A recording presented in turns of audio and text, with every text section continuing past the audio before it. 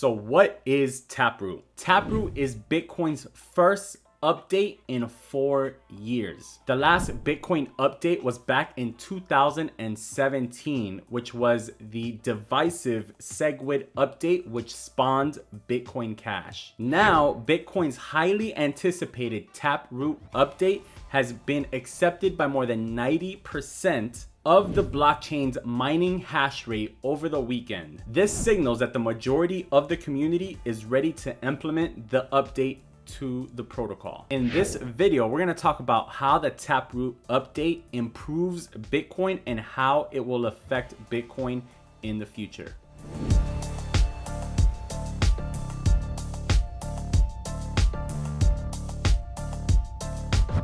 So what is Taproot?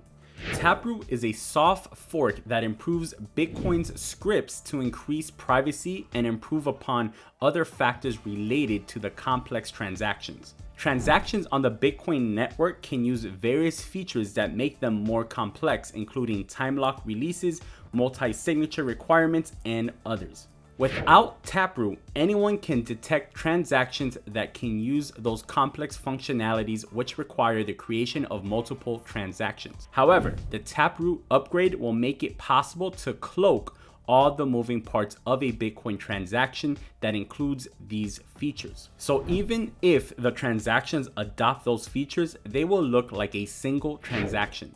This is a big win for Bitcoin privacy advocates. Taproot makes it possible to hide the fact that a Bitcoin script ran at all. For example, spending Bitcoin using Taproot can make a transaction in a Lightning network, a peer-to-peer transaction, or a sophisticated smart contract become indistinguishable. Anyone monitoring one of these transactions would see nothing but a peer-to-peer transaction. It's worth noting though that this doesn't change the fact that the wallets of the initial sender and final recipient will be exposed. Taproot is expected to be implemented along with another upgrade called Schnorr signatures.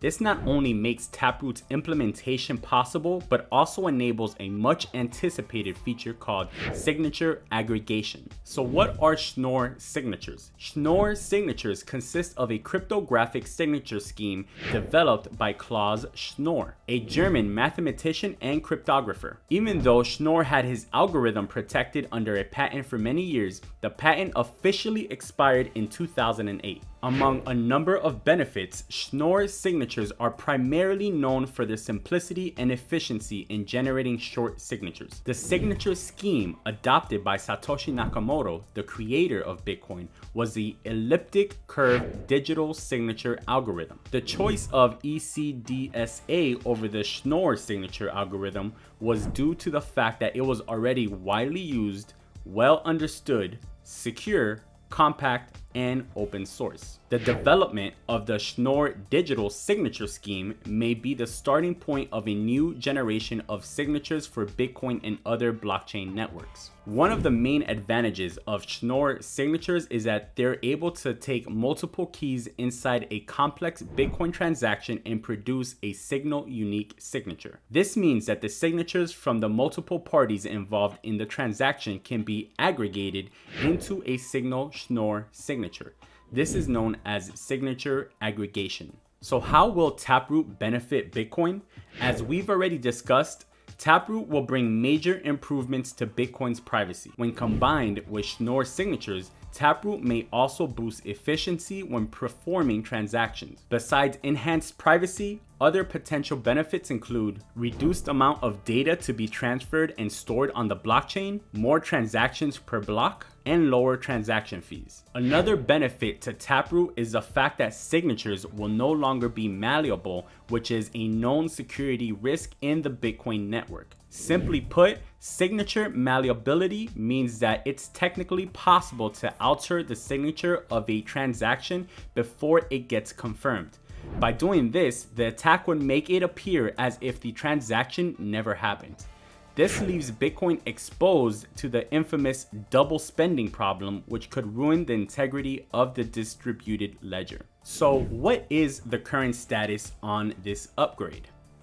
Bitcoin miners, those who mint blocks on the network, had to literally signal that they supported the upgrade during a 2-week period. The difficulty of mining Bitcoin adjusts every 2016 blocks, or about 2 weeks. This depends on how quickly miners are creating new blocks. The goal is to average a new block every 10 minutes. In order for the upgrade to go through, 90% of mined blocks during that period needed to include data from the miners known as a signal bit. If the threshold wasn't met, miners had another chance during the next 2-week period up until August 11th. After several times failing to hit the 90% threshold, the network's miners reached the target on June 12th with 2 months to spare. Assuming nothing goes wrong, Taproot will go live in November. Why 90%? Bitcoin is a global project with millions of stakeholders, including developers, miners, institutions, and individuals. As such, there needs to be a broad buy-in for substantive changes. The standard process for getting buy-in is to submit a Bitcoin Improvement Proposal, or BIP. BIPs include code changes to the Bitcoin protocol and can be put forward by anyone. Community members decided on a proposal for adoption called Speedy Trial. This gave a 3-month period for miners to signal with a 90% threshold needed for activation.